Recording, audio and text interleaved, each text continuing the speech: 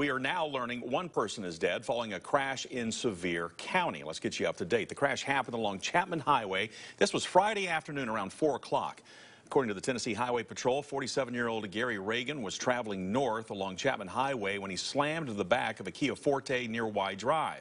The driver of the Kia not injured. However, the passenger, 36-year-old Mallory Jackson of Georgia, was killed in the crash. Another passenger in the vehicle was also injured. Reagan is now facing multiple charges in connection to the crash, including vehicular homicide and DUI.